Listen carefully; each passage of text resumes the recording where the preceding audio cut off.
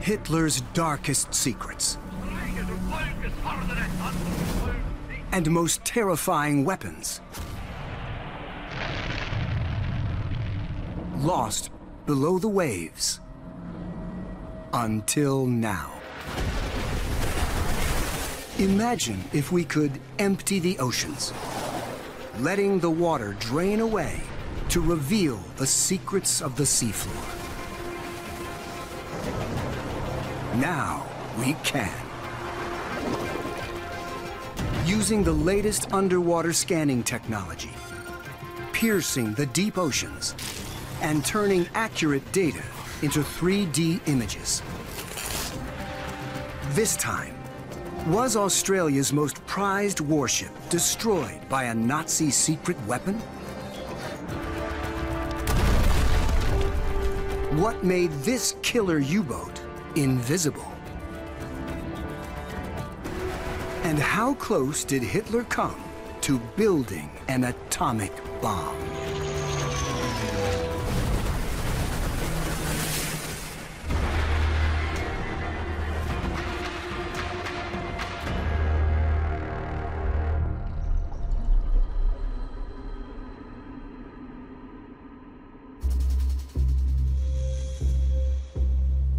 Hitler's ambition was global.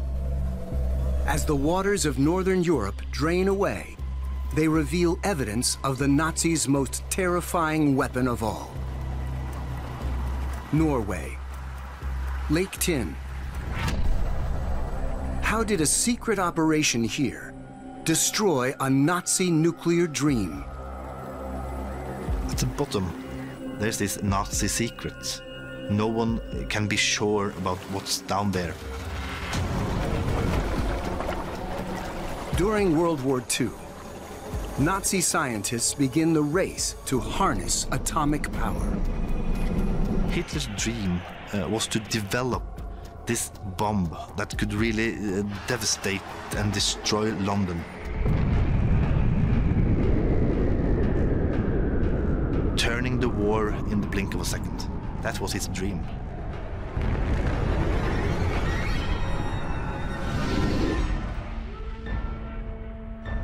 But the Nazis need a crucial ingredient to make an atomic bomb. It's called heavy water. Heavy water was a vital component of the attempt of the Germans to get their nuclear reactor to work. It's chemically hydrogen, but it's heavier. It's twice the weight. The world's largest producer of heavy water is near Lake Tinn in Norway. Vemork Power Plant, once the world's largest hydroelectric power station. It's this energy that powers the creation of the precious heavy water. April 9th, 1940. Germany invades Norway. The Nazis were eager to get control of the heavy water at the Vemork plant, due to the reason that they wanted to use it as a cooling aid in their nuclear reactor. In 1942, at the peak of the production here at Vemork, they produced as much as 1,000 kilos of heavy water. Over a ton is a big step towards building Hitler's first nuclear reactor. It looked as if Germany might well get a nuclear bomb quickly, and the Allies were obviously very concerned about that. Churchill wanted the heavy water plant to be destroyed. Vemork Power Plant becomes a priority target for Allied air raids and sabotage. Damage like this eventually forces the Nazis to safeguard their stockpile of the precious commodity. February 20th, 1944. The Nazis plan to move almost a year's output of heavy water by train from Vemork. The carriages will cross Lake Tinn by ferry. From here, the cargo will travel to Germany, to the site of a nuclear reactor. Soldiers load around 40 barrels onto railway carriages. The hydro ferry departs, but it never reaches its destination. At 10:45 in the morning, it sinks. The cargo tumbles into the water. 27 people are rescued. 26 go down with the ferry, mostly innocent civilians. For decades, the hydro ferry and her secret wartime cargo lie hidden in the dark waters. Until now.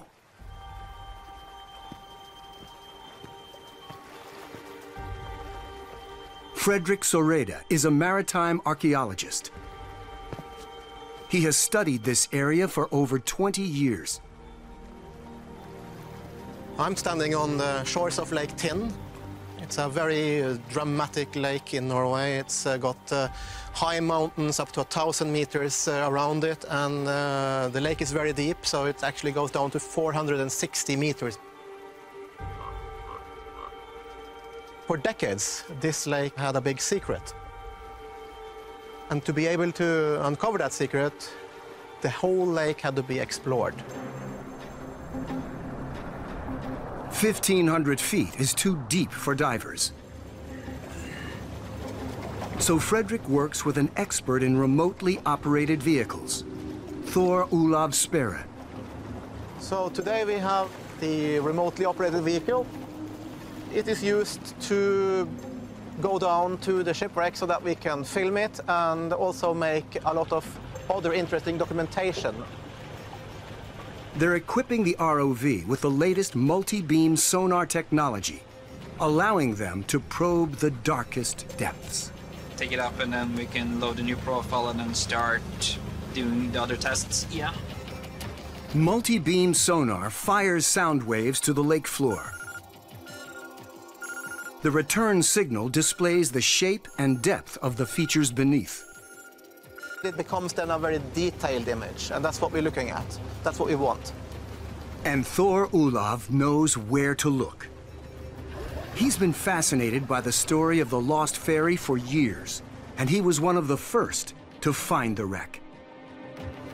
Now, he's back, with powerful new scanning equipment and cameras that will finally give him the most detailed record of what's down there.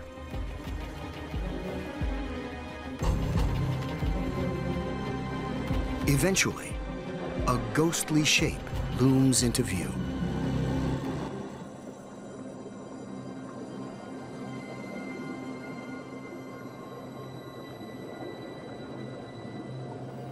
The icy depths of the freshwater lake have preserved the decades-old secret. Oh, there we go. Coming in there. Oh, there it is. I see the rail Where are we now? on starboard. Very nice. The superstructure is still standing there, and we can see a lot of things on board still.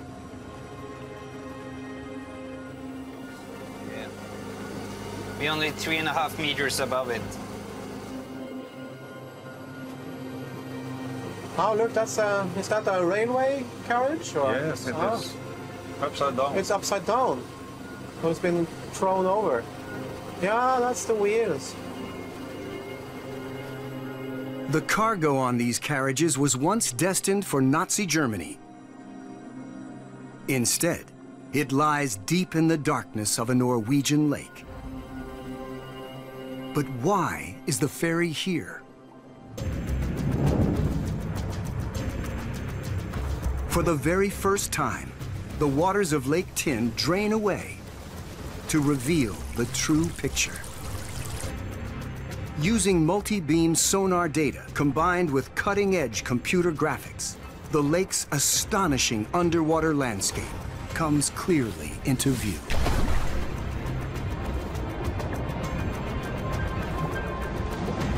The first clue lies in the shape of the valley itself. There are steep banks which descend 1,500 feet down to the bottom of one of the deepest lakes in Europe. As the waters of the lake drain fully away, the drowned ferry is brought back into the light of day for the first time in over 70 years. First, the stern of the 170-foot-long vessel, tilting downwards. Then, the wreckage of the railway carriages. And the captain's wheelhouse. The spread of the wreckage is firm evidence of a catastrophic, sudden sinking. Here we can clearly see the wreck, and we can see the wheelhouse up here. Yeah. And we can see there's something behind here. Maybe the bow is probably down in the mud. So what wrecked the ferry? The answer is one of the most daring sabotage operations of World War II. Norwegian resistance fighters learn about the Nazi heavy water shipment. They are ordered by London to stop it at all costs.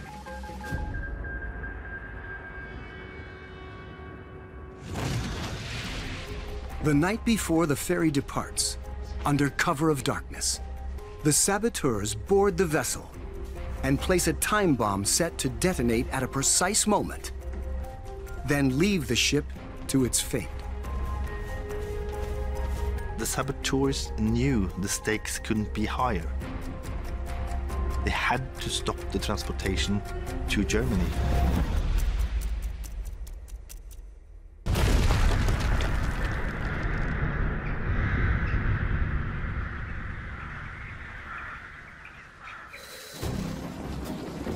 Draining Lake Tinn reveals that the ferry is precisely targeted to sink in the deepest part of the lake.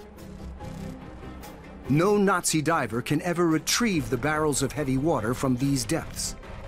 But is the ferry carrying enough heavy water to give Hitler an atomic bomb?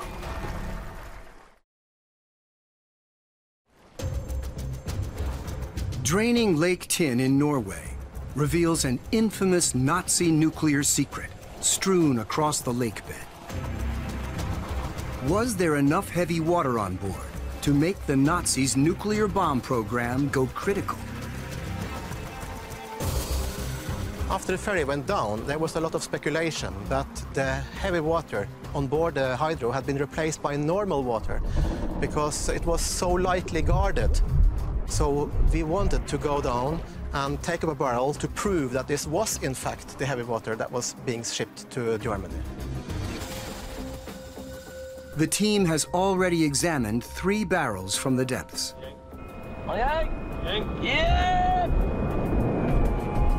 Testing samples taken from inside the barrels proves that they do contain heavy water. But was the ferry's cargo large enough to help Hitler build an atomic bomb? The only way to find out is to probe the darkness of Lake Tinn and see how many barrels are left. Draining the waters of this Norwegian lake unlocks the answers. Amazingly, still intact after more than 70 years. First, 1 barrel on the deck, then 2 more spilled over the side. Then 2 others, 60 feet from the wreck site. That's 5 barrels visible around the wreck. Well, you can still see numbers on the barrels, yeah. We believe that maybe 10 barrels floated because they were not full. And we have picked up 3 barrels. With at least 18 barrels accounted for, and using the scan data as a guide, the survey team can calculate where the others are. We believe that most of the other barrels are actually on board the ferry still, underneath turned over carriages.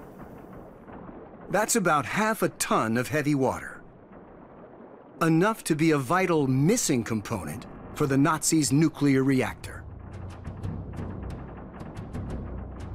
After the war, those involved in the German nuclear program said that the loss of the heavy water was absolutely decisive and stopped their reactor program in its tracks.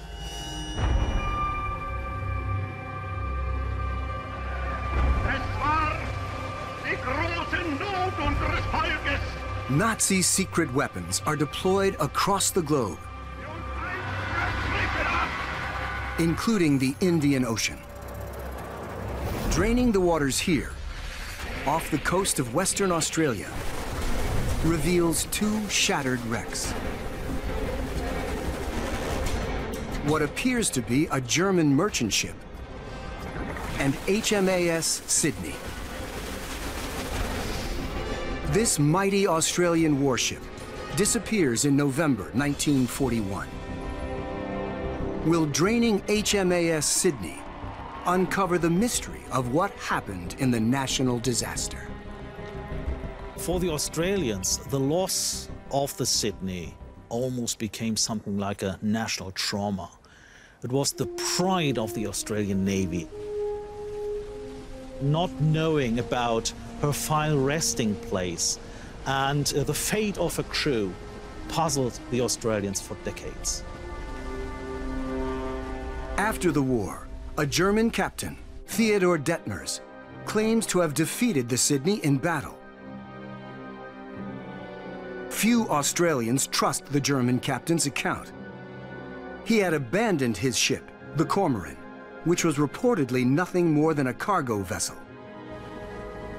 And there was no evidence of a battle. The only way to know for sure is to find both ships. The vessel Geo Sounder begins a remarkable search off the coast of Western Australia. Equipped with new scanning technology and supported by the Australian government, the expedition is led by one of the world's top wreck hunters, David Mearns. The atmosphere was very tense, very pressured. I had to locate not just one ship, but two ships. The search area is huge. But amazingly, the captain of the Cormoran left an account containing vital clues to where his ship went down. Mearns homes in on an area 125 miles off the coast. Oh, yes. Oh, yes. This is exactly what you're looking for. After 12 days at sea, a sign. Here we go. Here's the rest. Yeah. There it is, the shadow. That's it. That's it. That's it. Just as Mearns hoped, by using the captain's account as a guide, he's found the Cormoran. Is he close to finding the Sydney, too? Everything all up there. Just 4 days later, the missing warship comes into view. It came up on the screen suddenly, and we knew immediately that was the Sydney. It was just total elation that we had found it. We got it. That's it. That's HMAS Sydney.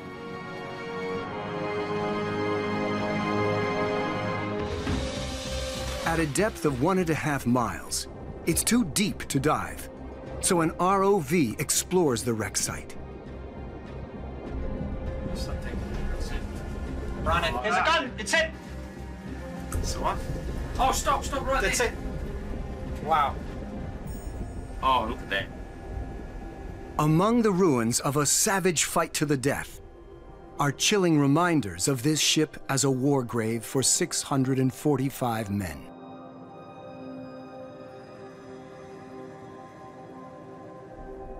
But the underwater ROV camera only gives us glimpses of the sunken ships. Now, By combining the scan data with computer-generated imagery, it's possible to drain the Indian Ocean. This is the HMAS Sydney, the pride of a nation. Visible for the first time in over 70 years. The warship is pockmarked by battle damage. Clear evidence of an epic close-quarters firefight. Now, using evidence from the seabed, it's possible to reconstruct a remarkable struggle between the two lost ships and show a Nazi secret weapon in action.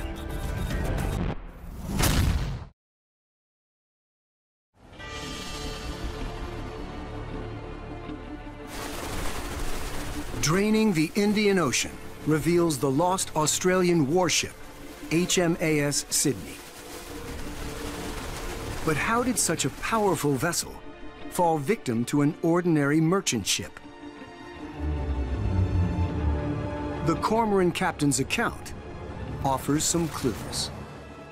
Der 19. November war Bußtag. It was November 19th, 1941. A beautiful day with warm sunshine. As so often in the Indian Ocean, the visibility was perfect. Suddenly, at 4 p.m., the two ships eye each other on the horizon, 16 miles apart. The Cormoran signals that it's an innocent Dutch freighter. But as the Sydney moves in for a closer inspection, the Cormoran prepares to unleash its deadly secrets. The Nazi captain knows his only chance is to lure the warship into a close-quarters fight. Jeder Meter weniger brachte sie zur Besserung. I let her come closer still. Langsam. Slowly. Langsam. Slowly. Then, the Cormoran plays its trick. It appears to be an unarmed merchant vessel. But in reality, the Nazi ship is packed with the kind of deadly technology that Q might have created for James Bond. The Cormoran's mission in the Indian Ocean was to prey on Allied shipping. It was very much hit-and-run tactics. Unaware of the Cormoran's true identity, the Sydney moves in closer. The two ships were about 1,000 meters apart. Well, that's basically point-blank range. Der Gegner lief jetzt in die. The enemy cruiser was now coming within the range that I considered suitable for my guns. I gave the order and tarnen. Decamouflage.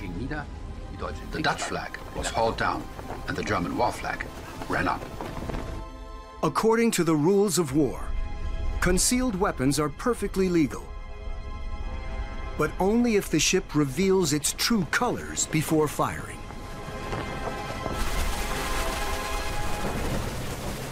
With the wreck of HMAS Sydney now drained of seawater, the first shocking evidence caused by Cormoran's hidden weapons can be seen in the clear light of day.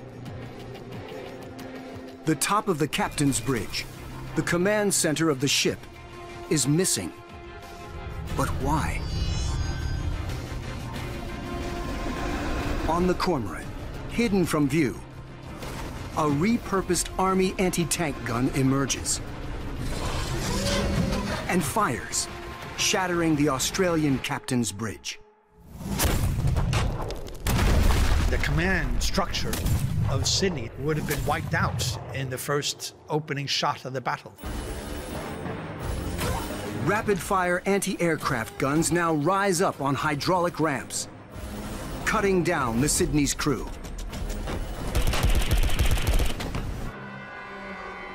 On the Sydney's main forward gun turrets, the tops have been blown off.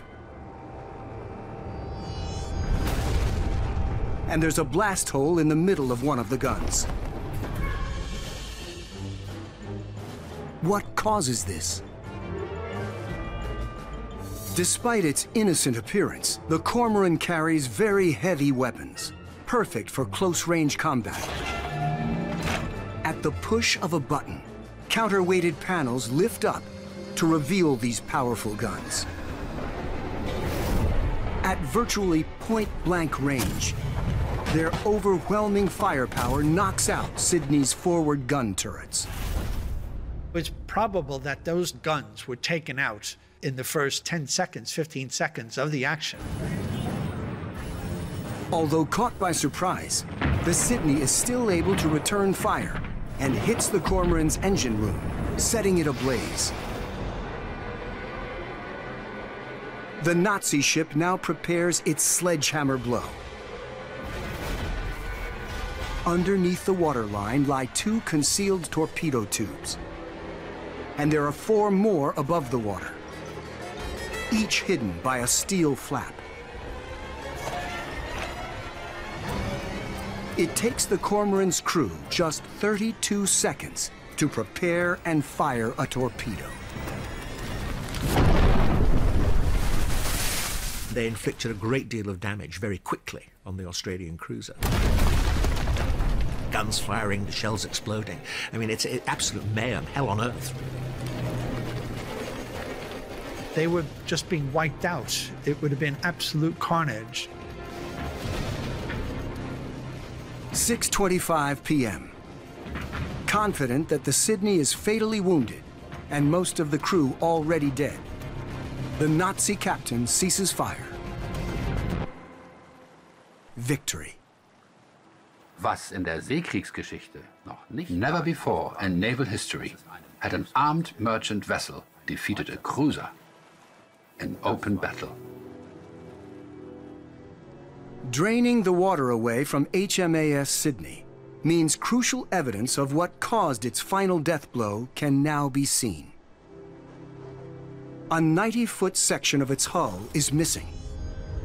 The cormoran's torpedoes caused critical damage and a huge explosion. The Sydney's entire bow breaks off, causing the whole ship to plunge 1.5 miles down, with 645 men on board. Sydney disappears entirely. There are no survivors. It's the most serious loss in the Australian Navy's history. Now we've found the wreck, we know what happened, and now we have an accurate idea of what happened to the ship. But if the Sydney was defeated, why is the German raider also at the bottom of the Indian Ocean? There's a clue in the original scans of the seafloor. Near the wreck is evidence of a debris field caused by a massive blast. What happened to sink the Cormoran? The Nazi ship sails away victorious, but it's been mortally wounded in the battle. With the Cormoran's engines broken down, a huge fire on board, and a number of mines in the hold, which were highly explosive, Commander Detmers had no choice whatsoever but to abandon ship. Hitler has similar merchant raiders, just like the Cormoran. To stop the ship's many secrets from being discovered, the crew then blow up their own vessel. Today, the two ships still lie just 13 miles apart on the seabed.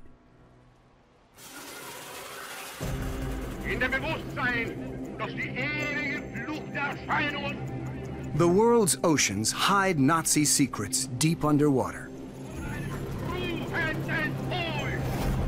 The Baltic Sea. Draining the icy waters here reveals a forgotten German aircraft carrier that never saw battle. Graf Zeppelin. It disappeared more than 70 years ago. Why is Hitler's only aircraft carrier lying heavily damaged at the bottom of the Baltic Sea?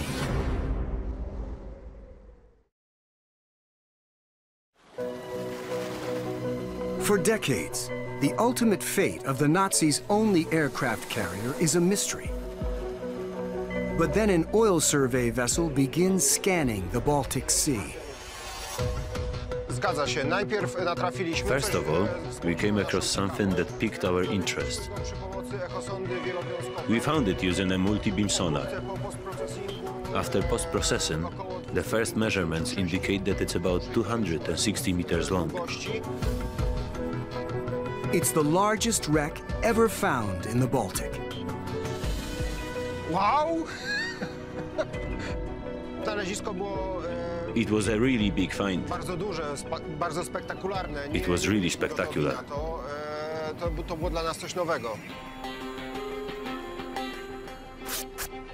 Now, diver and historian Stephen Burke is in the Baltic to investigate the monster of the deep, the Graf Zeppelin.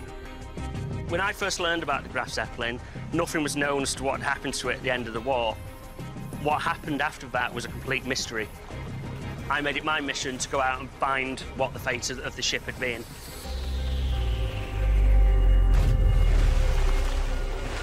In the darkness, nearly 290 feet down, there are only glimpses of the lost giant. Timber decking on the flight deck. Massive chains from one of the anchors. At 850 feet long, could its massive size be the very reason why this mighty vessel never played a full part in the war? December 1938, Kiel, Germany. Hitler loved launching large warships. He took great pleasure in it. He saw them as great national symbols.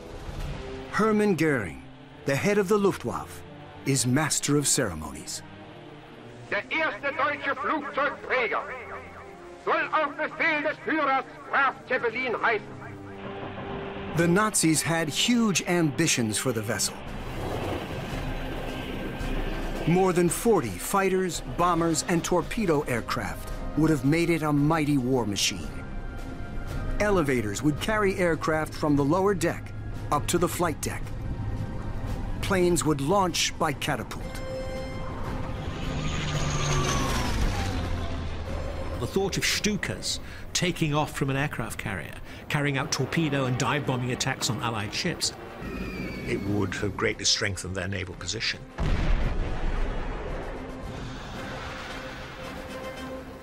Winston Churchill sees the Nazi aircraft carrier as a priority target.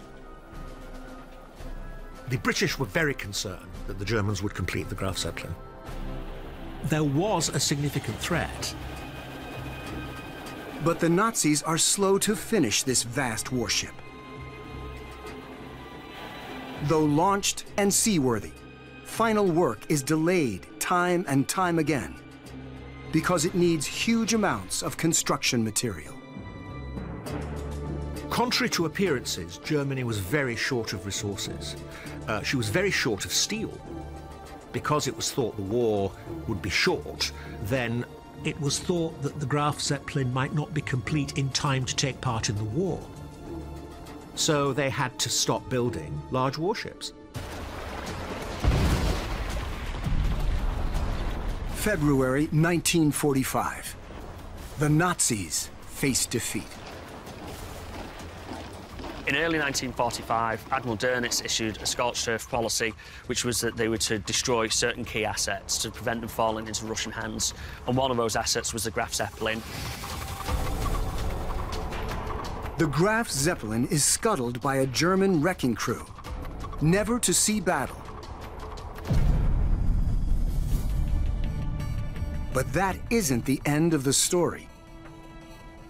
It was abandoned on the River Oder, but now it rests 200 miles away in the middle of the Baltic.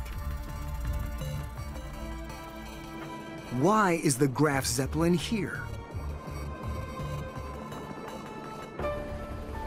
After the war, the Russians seized the vessel as booty. The Russians raised it, so they sealed the holes, they pumped the water out and floated the ship. Then they decided to use the Graf Zeppelin for a unique Cold War experiment. Stephen Burke visits the Polish Naval Academy in Gdynia to investigate. He's working with former Polish naval officer Adam Olejnik.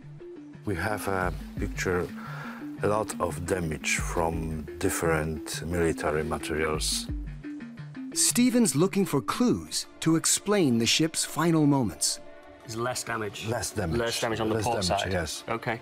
And this was the aircraft. Adam is part of a Polish Navy team which positively identified the Graf Zeppelin.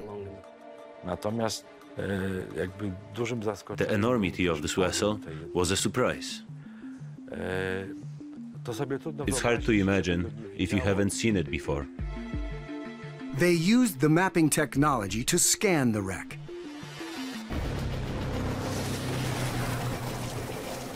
By using the detailed sonar scans, now, for the first time in over 70 years, evidence of the Graf Zeppelin's final moments can be seen. Emptying the Baltic Sea of water reveals an incredible sight. The 850-foot-long drowned Leviathan. The wreck clearly shows extensive damage caused by explosives, including a large 100-foot hole in the deck. It looked like the result of bombing. The hole wasn't there when the Germans abandoned the ship. So what caused it? In August 1947, the Russians want to see how much punishment the Graf Zeppelin could take before it sinks. So they planted a series of bombs inside the wreck. 2,000-kilo bombs that are detonated on the flight deck. They then sent in a series of waves of aircraft to attack the ship with bombs. Of over 90 dropped, only 5 or 6 hit. The Soviets have no aircraft carrier of their own. So by bombing the Graf Zeppelin, they learned a lot about their potential new enemies, the British and the Americans. Sinking the Graf Zeppelin showed the Russian that aircraft carriers were not necessarily as easy to sink as they might have thought. They wanted to find out how you sank them, and they did. Die uns zusammenführte im Kampfe ringen und froh sein ließ. Nazi secret technology reached around the world, and draining the oceans reveals evidence of it in the most surprising places. The English Channel. The grave of a remarkable vessel equipped with a secret technology that could have changed the course of the war. Draining the oceans here reveals the mystery of the Nazi U-boat U-480. U-480, you could call it the first stealth submarine in history. This vessel vanished in 1945, carrying a lethal secret technology. What made this killer Nazi sub invisible?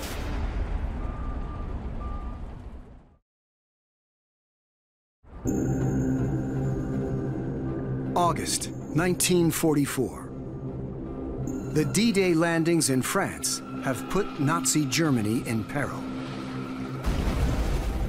In August 1944, the situation for the German U-boats in the British Channel was rather grim, because it was one of the best defended areas around the British Isles.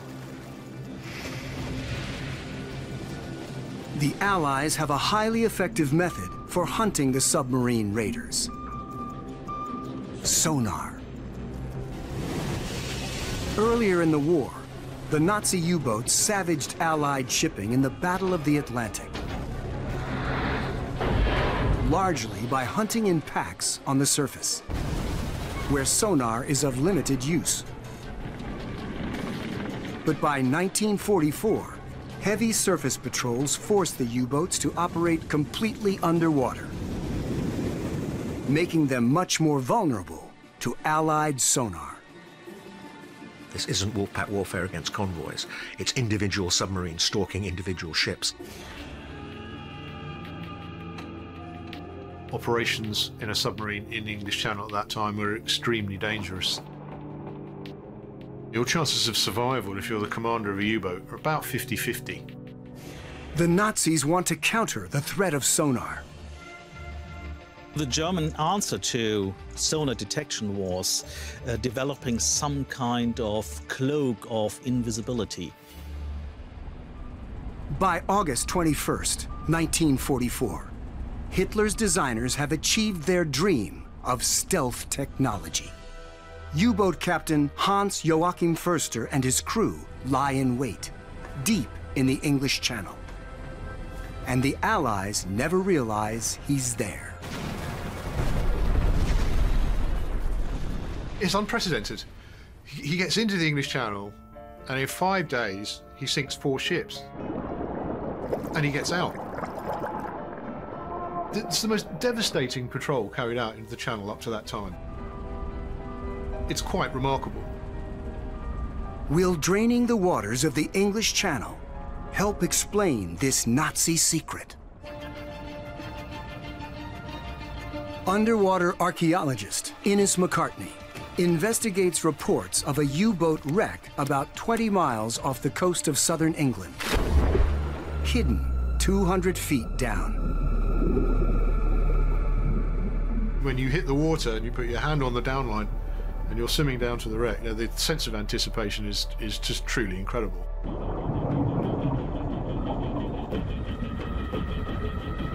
Your first interaction with this completely unseen object is, can you work out what it is? Now, for the first time, the waters in the English Channel drain away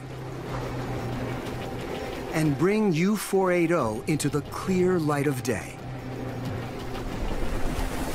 The secret of the stealth submarine is revealed. The entire surface of the U-boat is covered with rubber panels. Each panel has a series of tiny regular holes. Instead of reflecting sonar signals back to an Allied warship, these rubber panels absorb them, making it effectively invisible. I put my hand on a black rubber panel, and I was like, I don't believe what I've just seen. Diminishing the effectiveness of the other side's sonar could well make the difference between life and death. Today, in Kiel, Germany, one of U-480's sister boats still survives. U-480 wasn't a particular new design. It was the basic Type 7 U-boat, only covered with this special cloaking device. But draining U-480 raises another critical question. If it was undetectable, why is U-480 at the bottom of the English Channel? Removing all the water means that clues to the damage done to U-480 can now be revealed. It has sustained a critical blow. The stern section is broken off, and there's a hole in the pressure hull. What caused such devastating damage? Faced with a modern high-tech threat, the Allies resort to a very old-fashioned response. Mines. The trap that U-480 fell victim to was a secret minefield. February 1945. Shipping lanes crisscross the channel. But all Allied vessels are secretly warned not to travel in a specific shipping lane area. And unknown to the U-boat crew, the British lay what's called a deep trap minefield, far below the surface. Then wait. U-480 returned to what had been its old hunting grounds, expecting to find some more targets. The navigational buoys were there, so it seemed as if the route was still being used. In fact, it wasn't. The British were laying minefields, and these came as a very nasty surprise. It was like the exact point they knew U-480 was going. Targeted killing based on intelligence. That's why you keep it secret. You're blind. Terrifying.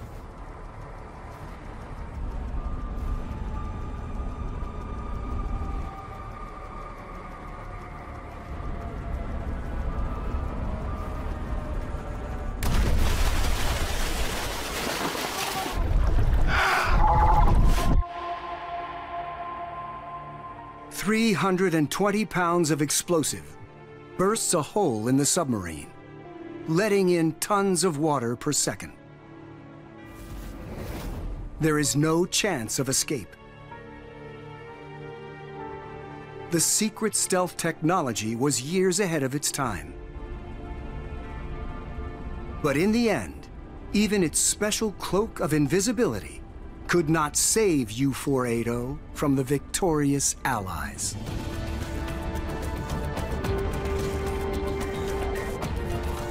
The Nazis lost World War II.